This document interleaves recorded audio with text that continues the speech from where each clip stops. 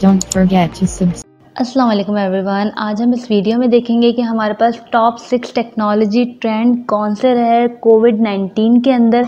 उन सब टेक्नोलॉजीज़ को हम वन बाय वन देखेंगे कि जो कोविड-19 के अंदर जिसको बहुत ज़्यादा यूटिलाइज़ किया गया है डिफरेंट कंट्रीज़ में। अब अगर सबसे पहले बात की जाए जो हमारे पास जो टेक्नोलॉजी कोविड-19 के अंदर जो बहुत ज़्यादा यूज़ हुई वो है हमारे पास टेली हेल्थ।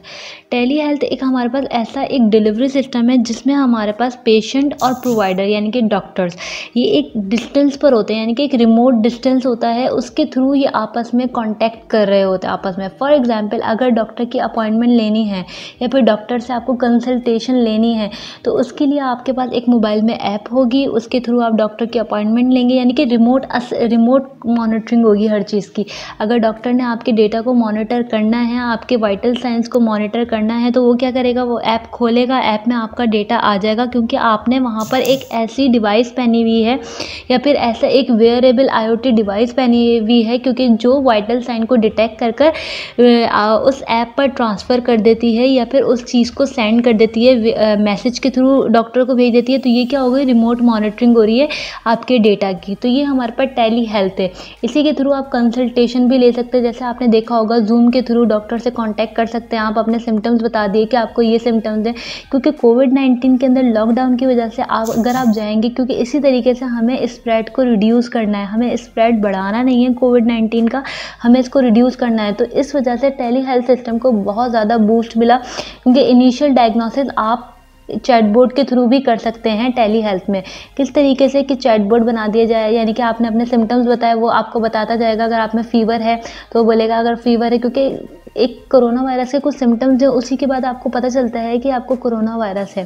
तो अगर आपके पास यही सिम्टम्स है तो आपने कहा कि फ़ीवर, उसने पूछा फ़ीवर है, और मतलब एक चैटबॉट ने आपसे पूछा फ़ीवर है तो आपने कहा येस। फिर उसने दूसरा सिम्टम पूछा कि आपको स्नीजिंग हो रही है, फिर उसके बाद दूसरा सिम्टम पूछा, देन उसके बाद जो आपके सारे सिम्टम देखने के बाद उसने बताया कि आपको चाहिए कि आप अपना चेकअप करवा लें या फिर अपना टेस्ट करवा लें कोरोना वायरस का, ताकि आपको पता चल जाए, क्योंकि आपने उसको ऐसे सिम्टम्स बता दिए।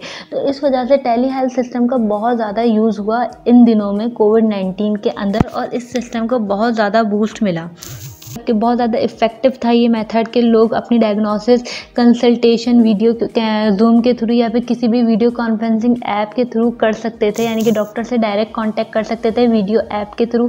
क्योंकि आपका जाना, आपको कोई भी आपको सिम्टम अपीयर हो सकता है आप जाएं तो आपको कोरोना वायरस हो जाए, आपके वहाँ पर और भी ऐसे पेशेंट आए हुए हों जिनको नहीं पता हो कि उनको कोरोना वायरस है, क्योंकि इसका पता नहीं चलता, with the passage of time आपको पता चल रहा होता है। सेकंड है हमारे पास डिस्टेंस लर्निंग, यानी कि आप घर बैठे पढ़ सकते हैं। किस तरीके से कि आपकी कोई भी ऐप हुई तो आपने उसको डाउनलोड करा। अब सेकंड है हमारे पास डिस्टेंस लर्निंग, जैसे कि आपने देखा होगा कोरोना वायरस की वजह से, कोविड-19 की वजह से आपके पास सारे स्कूल्स, यूनिवर्सिटी, कॉलेजेस बंद थे। तो इसकी वजह से एजुकेशन को कुछ अरसे तक के लिए तो स्टॉप किया गया, लेकिन उसको दोबारा करवाने के लिए ऑनलाइन एजुकेशन का स्टार्ट किया गया। ऑनलाइन एजुकेशन का किस तरीके से, उसमें हमारे पास टेक्नोलॉजी यूज़ हुई। टेक्नोलॉजी किस तरीके से उसमें हम लोगों ने यूज़ करा, जूम ऐप को यूज़ किया गया, माइक्रोसॉफ्ट टीम को यूज़ किया गया, और इसके अलावा दूसरी ऐप थी वीडियो कॉन्फ्रेंसिंग कर सकते हैं, वीडियो ऐप कर सकते हैं जहाँ पर टीचर आपको पढ़ा रहा होता है और आप उसको सुन रहे होते हैं। तो इस तरीके से आपके पास ये डिस्टेंस लर्निंग का कॉन्सेप्ट बहुत ज़्यादा इन्हांस हुआ इस कोविड-19 के अंदर, जिसका कॉन्सेप्ट पहले इतना ज़्यादा नहीं था। थर्ड है हमारे पास रिमोट वर्क। रिमोट वर्क जैसे कि कोरोना वायरस की वजह से जितने भी ऑफिस थे, जितने भी मतलब ऑर्गेनाइजेशन थी, उन्होंने ये कोशिश करी, अगर मैं गूगल की ही बात करूं या यूट्यूब की ही बात करूं तो उन सब की ये कोशिश थी कि मिनिमम स्टाफ हो, क्योंकि जितना ज़्यादा स्टाफ होगा उतना ज़्यादा कोरोना वायरस के स्प्रेड होने के चांसेस बढ़ जाएंगे। तो उन लोगों ने क्या करा, उन्होंने उस स्टाफ को रखा जिसको मतलब जिसका काम करना वहाँ पर बैठकर ही ज़रूरी था, और जो बाकी जो स्टाफ था उनको वर्क फ्रॉम होम का दे दिया गया कि आप घर से बैठकर काम कर सकते हैं, रिमोट वर्क, जिनका काम वहाँ घर से बैठकर भी हो सकता था। तो इसकी वजह से एक रिमोट वर्क का कॉन्सेप्ट आया, रिमोट मीटिंग्स होने लगी जूम के थ्रू, और डिफरेंट ऐप को यूज़ कर मीटिंग्स होने लगी ताकि वो अपने मैसेज को कन्वे कर सकें। देन उसके बाद हमारे पास जो फोर्थ है जिस टेक्नोलॉजी को बहुत ज़्यादा यूज़ किया गया इस कोविड-19 के अंदर और किया जा रहा है, वो है डिजिटल एंड कॉन्टैक्टलेस पेमेंट। क्योंकि WHO की एक रिपोर्ट आई थी कि उसमें ये भी बताया था कि कोरोना वायरस जो है या फिर कोविड-19 जो है वो किस वजह से, वो नोट की वजह से भी फैल रहा है या उनकी वजह से भी कोरोना वायरस स्प्रेड हो रहा है।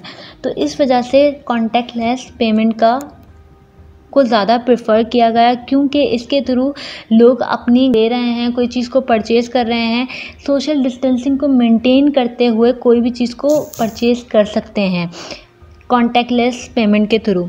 इसके अलावा ऐसे क्या होगा कि लोगों का जो आपस में जो इंटरेक्शन होगा वो कम से कम होगा, क्योंकि इसका पर्पस क्या है, यानी कि कांटेक्ट उनका कम हो जाएगा। क्योंकि अगर कांटेक्ट बढ़ेगा, अगर कांटेक्ट पेमेंट होगी तो उससे क्या होगा कि वायरस स्प्रेड होने के चांसेस बढ़ सकते हैं। अगर कांटेक्टलेस पेमेंट होगी तो उससे वायरस स्प्रेड नहीं होगा।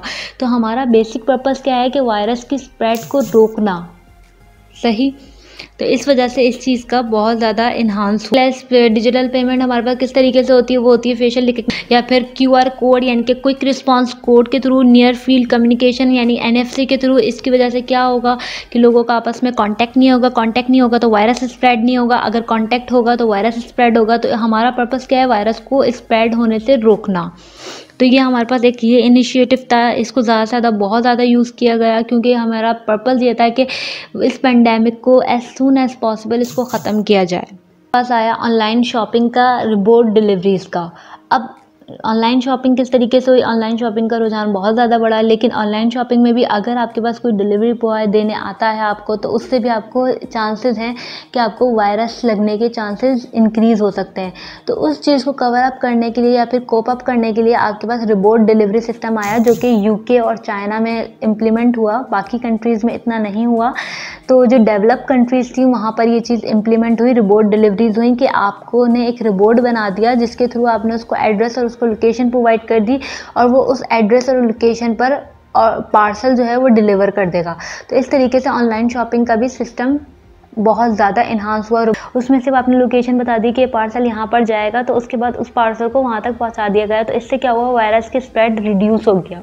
देन हमारे पास ड्रोन का कॉन्सेप्ट आया। अब इस डेवलप कंट्रीज़ ने इस कॉन्सेप्ट को यूज़ किया, इसने इस कॉन्सेप्ट को यूज़ करा। ड्रोन किस लिए कि कहीं पर भी अगर कोई फॉर एग्जांपल किसी क्वारंटीन सेंटर में किसी चीज़ की ज़रूरत है, फॉर एग्जांपल कोई फूड आइटम की ज़रूरत है, उसको डिलीवर करने के लिए इस चीज़ का कंसेप्ट आया कि उसको ईजिली डिलीवर कर दें उस पार्सल को क्वारंटीन सेंटर तक, या फिर कोई और चीज़ अगर डिलीवर करनी है तो उसको डिलीवर कर दें क्वारंटीन सेंटर तक।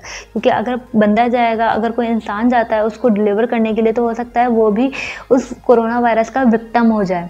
तो उस चीज़ को रिड्यूस करने के लिए ड्रोन एक हमारे पास एक बेटर ऑप्शन था, जो एक डेवलप कंट्रीज़ ने जिसको अडॉप्ट किया, या रोबोट्स की। अब रोबोट जो है, रोबोट भी बहुत सारी कंट्रीज़ ने इसको भी, डेवलप कंट्रीज़ ने इसको भी अडॉप्ट किया कि वो एरिया को डिसइंफेक्ट कर दे। फॉर एग्जांपल क्वारंटीन सेंटर को ही डिसइंफेक्ट करने के लिए, और क्वारंटीन सेंटर के अंदर जो पेशेंट के जो रूम्स हैं उनको उनके रूम्स तक उनको फूड पहुँचाने के लिए। क्योंकि अगर कोई इंसान जाएगा उसको, यानी कि अगर कोई और बंदा जाएगा जिसको कोरोना वायरस नहीं, हो सकता है उसको भी कोरोना वायरस हो जाए अगर वो क्वारंटीन सेंटर में उस पेशेंट के पास जाता है।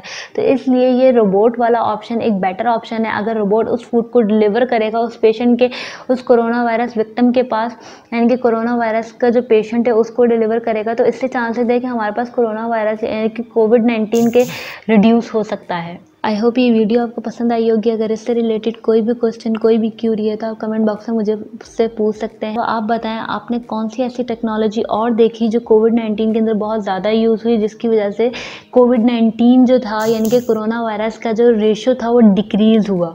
तो आप कमेंट बॉक्स में मुझे बताएं। अगर आपको ये वीडियो अच्छी लगी तो इसको लाइक ज़रूर कीजिएगा, शेयर ज़रूर कीजिएगा।